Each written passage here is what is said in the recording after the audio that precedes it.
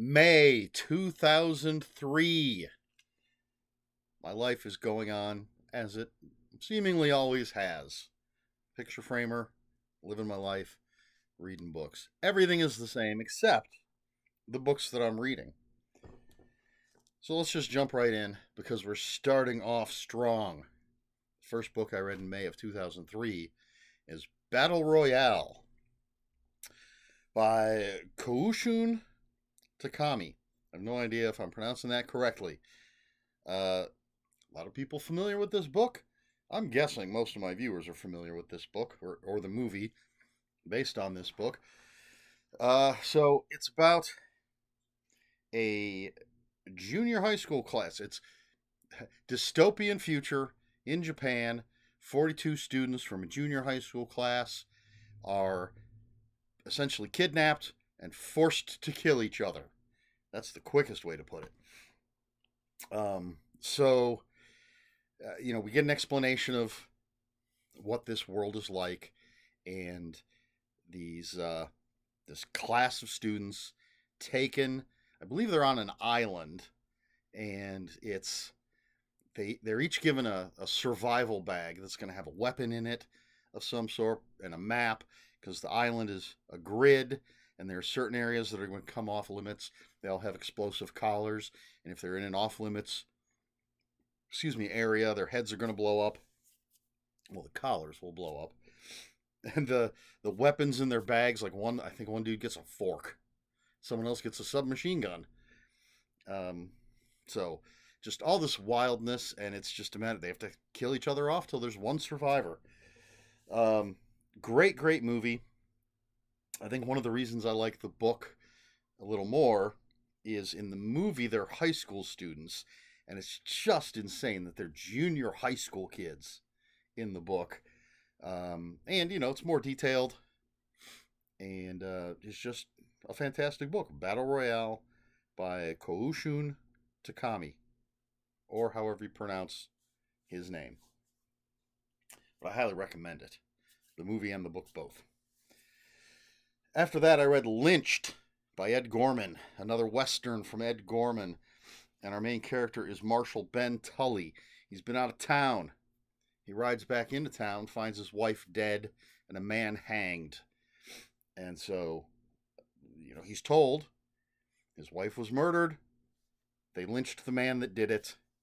But that man's sister comes to town and says there's no way he did it. And Ben Tully isn't so sure about it either.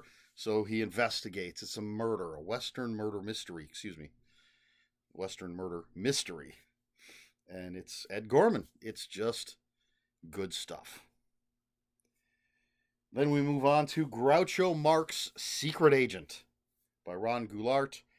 And it takes place in 1939. Excuse me.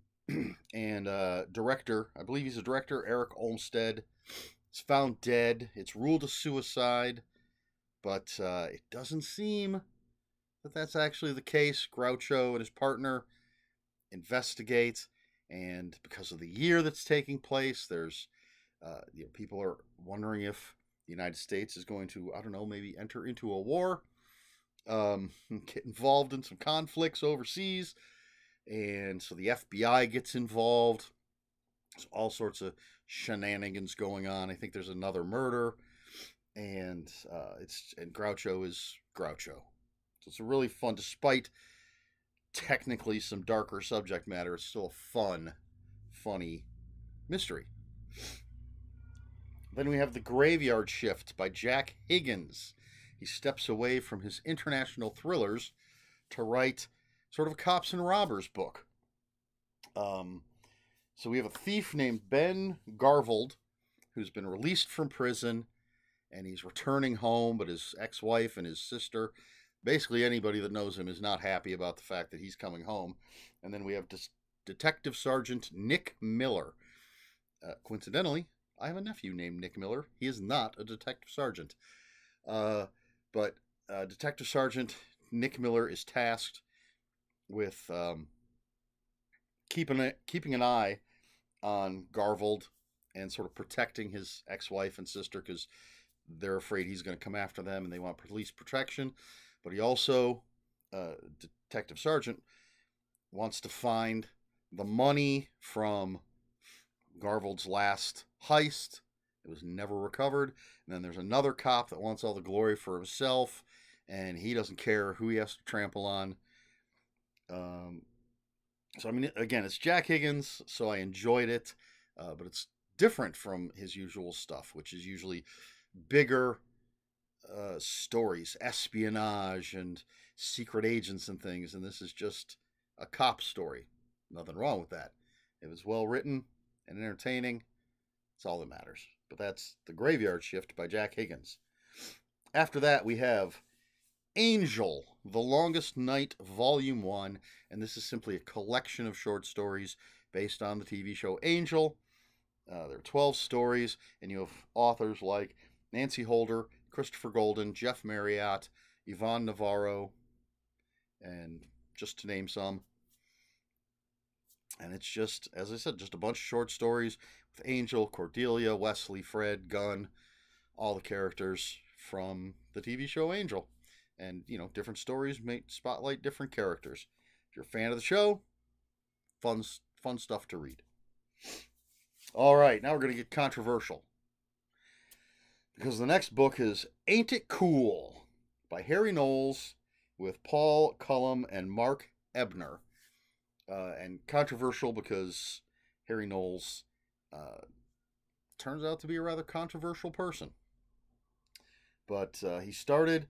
the book is a biography or autobiographical with a bunch of just Hollywood insider stuff. So we learn about Harry Knowles' childhood, his family, his growing up, how he started AintItCoolNews.com. And Ain't It Cool comes from Broken Arrow, which is a Christian Slater, John Travolta movie. And I believe John Travolta is the one that, during an exchange of dialogue, says, "Ain't it cool?" But this, and Ain't It Cool was a website that like got the Hollywood scoop. And apparently one studio tried to have it shut down because they didn't like what was being said. You know, their dirty laundry being aired. When he reviewed Batman and Robin before the movie came out, the studio blamed his negative review on how poorly the movie did, apparently. But so again, it's about Harry Knowles, and it's about all this, the ins and outs of Hollywood, the stuff that you don't normally hear about, stuff from AintItCoolNews.com.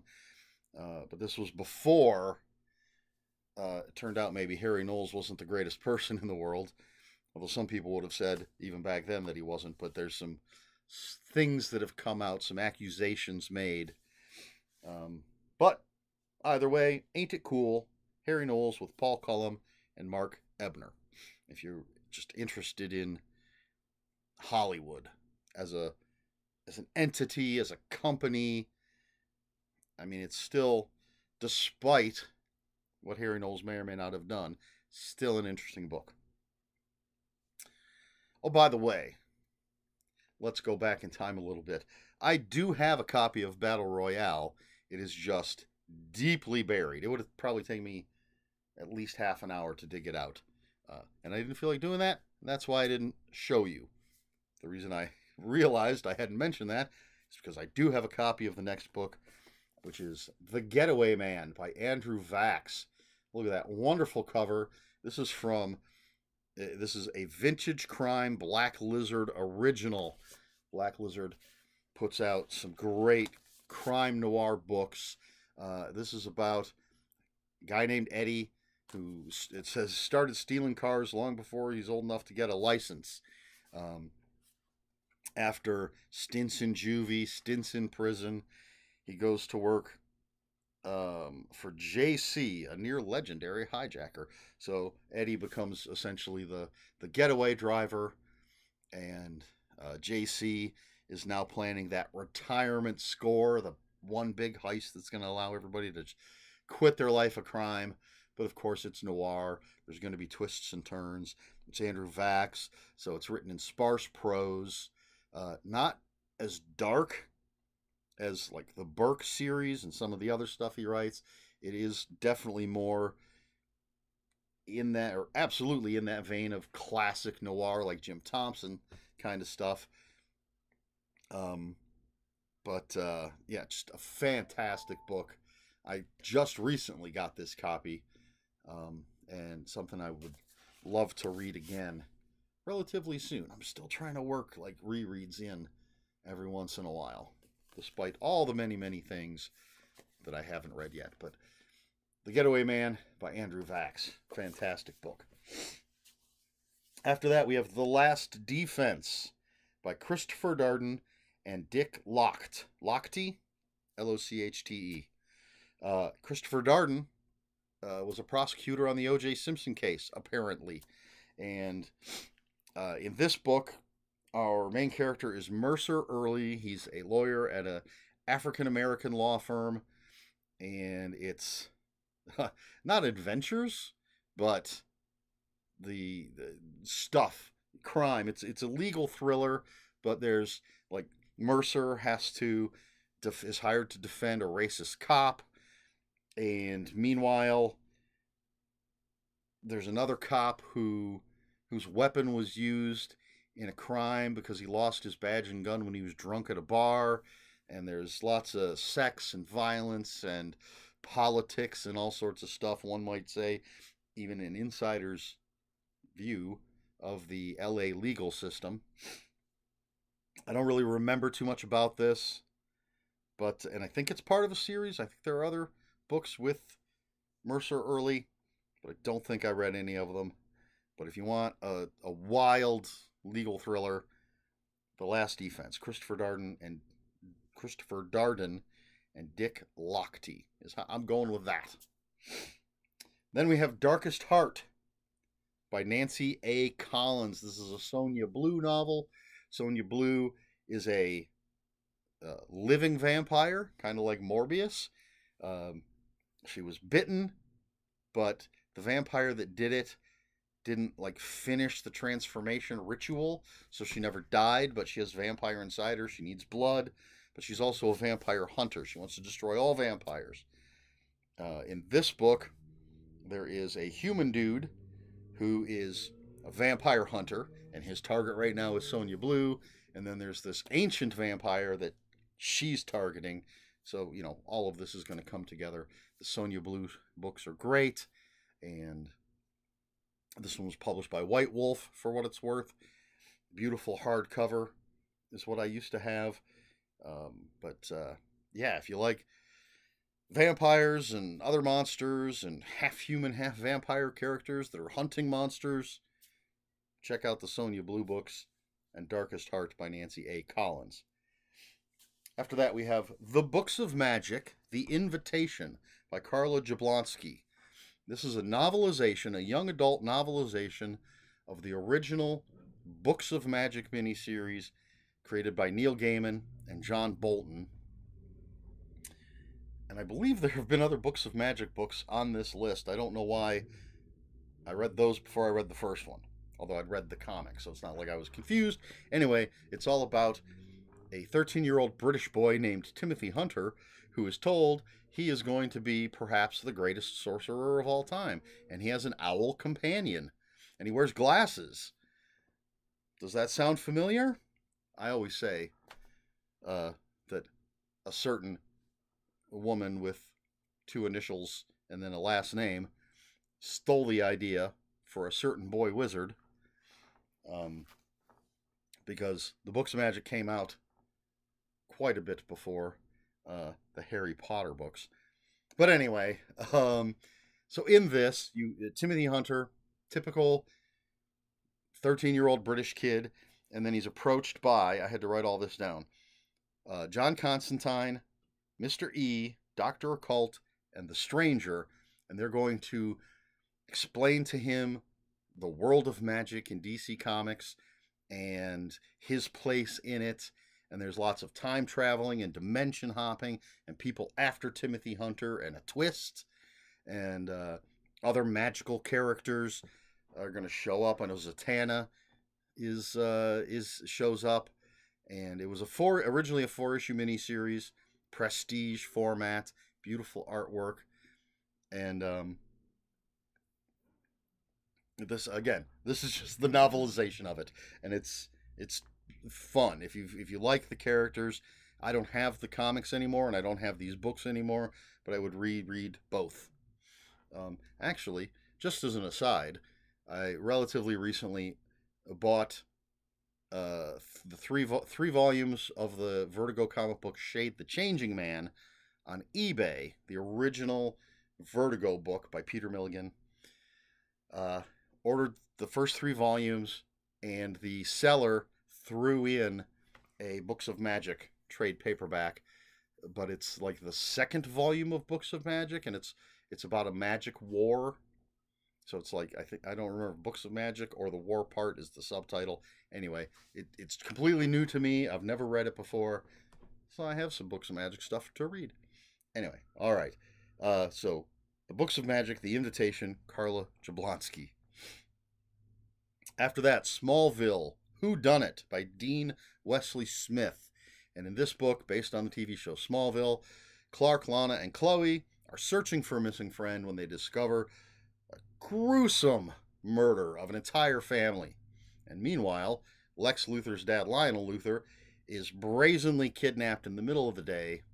And so you've got Clark and Lex both both working on their own things. Clark wants to figure out who killed this family. Lex wants to save his father. Are their paths going to cross? Are they going to have to work together? Well, you're going to have to read the book to find out. But if you're a fan of Smallville, Dean Wesley Smith is a good author, and anything that puts a lot of focus on Lex and Lionel, I'm up for that. Smallville, Who Done It by Dean Wesley Smith. Then we have Something from the Night Side by Simon R. Green.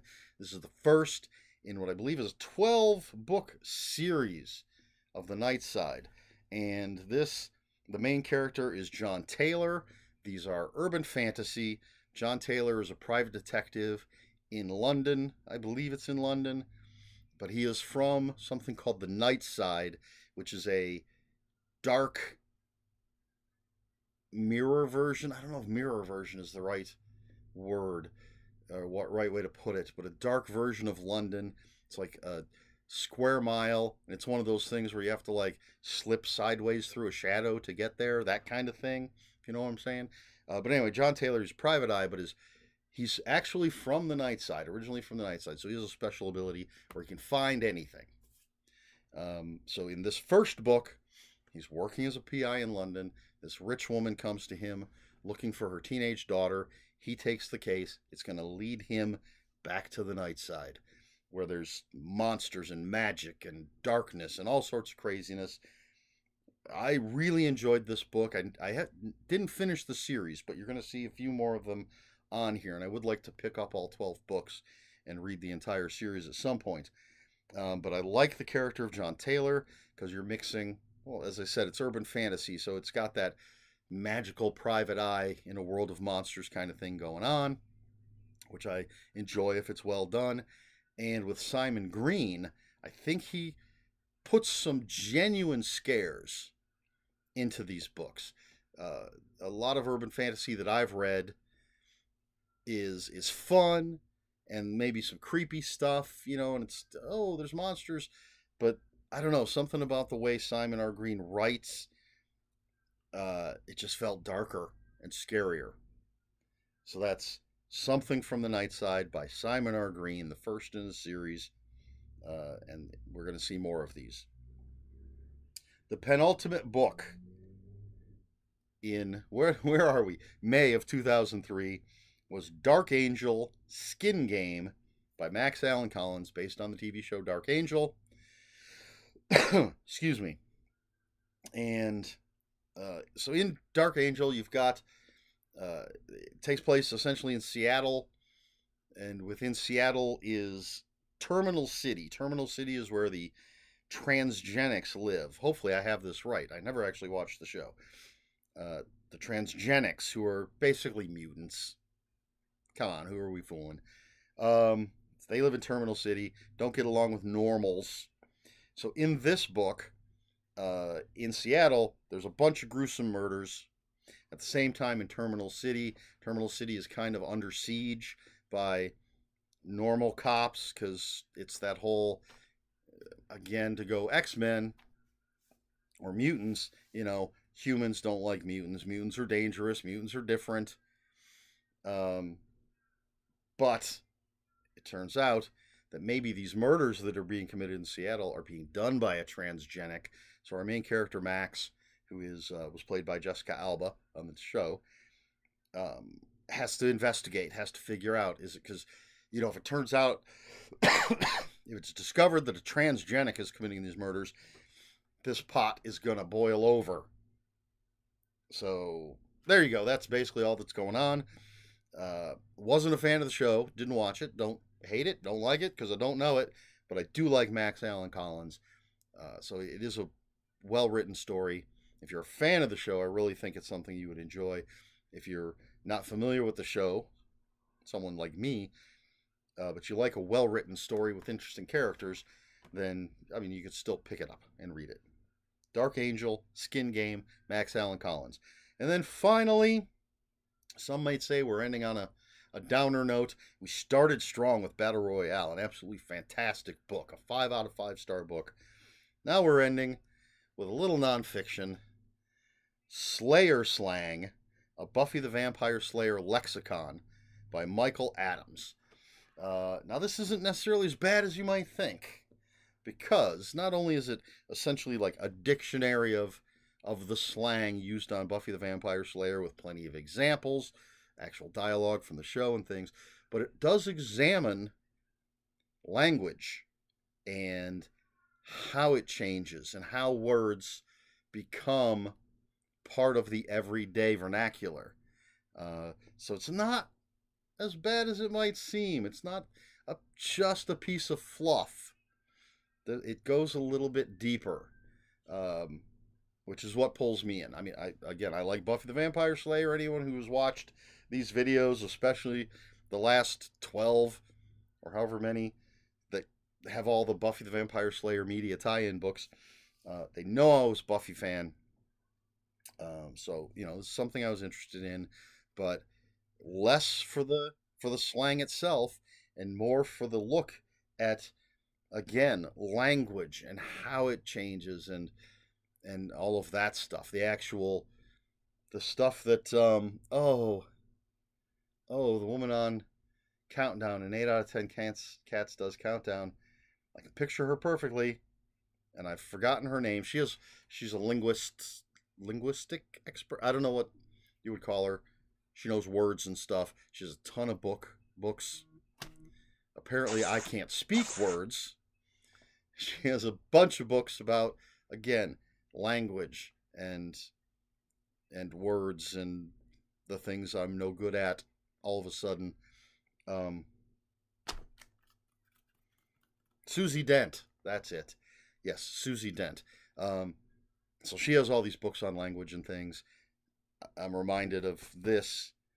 It wouldn't have been surprising if Susie Dent had written this, but I don't know if she cares about Buffy. But I like that language history and stuff. Wow. Anyway, that is the last book that I read in May of 2003. Slayer Slang, a Buffy the Vampire Slayer lexicon by Michael Adams. Excuse me. So that's it. That's everything in May of 2003. And, question for the video. Let's go with Battle Royale. Have you read the book? Have you read the manga? Have you seen the movie? There's a sequel movie that I've never seen, excuse me. But there's plenty of comic book and manga stuff out there. And what do you know about it? Do you think... Here's another thing. I was talked about Books of Magic and J.K. Rowling stealing Harry Potter from that. I've always jokingly said that The Hunger Games is just a ripoff of Battle Royale. Someone with no sense of humor yelled at me when I said that once. But anyway, I'm a huge fan of the book, huge fan of the movie. I've already expressed both of those things. I even have a book that will eventually come up on this in one of these videos that's a collection of essays about the book and I believe the movies. I don't think it's all just about the book or all just about the movies. That one, I know exactly where that is. That's not buried. I thought about just pulling that to show, but it's not the book that I was talking about, so I didn't do that. But anyway, have you seen the movie? Have you read the book? Have you read the comics? What do you think of it? It was controversial when it came out in Japan. Do you consider it controversial? Do you think it's better that it's high school students in the movie, or that it's junior high school students in the book, or don't you think the age matters? Let me know all that. Let's talk Battle Royale in the comments below. If you have any comments, questions, or corrections, please put those in the comments below. Comments are open for spoilers. Just post a spoiler warning. We try to be polite here on my channel. Please like, share, and subscribe, all the usual YouTube stuff. And if you'd care to follow me on other social media, my Twitter is @Ronan5757. My Instagram, where I post pictures of books, comic books, board games, and fuzzy animals, is ErikSmith5757. That's Eric with a K, ERIKSMITH5757. If you're on Blue Sky, I am @ELSmith. And that is all I have for you this week. So until next week, read more books.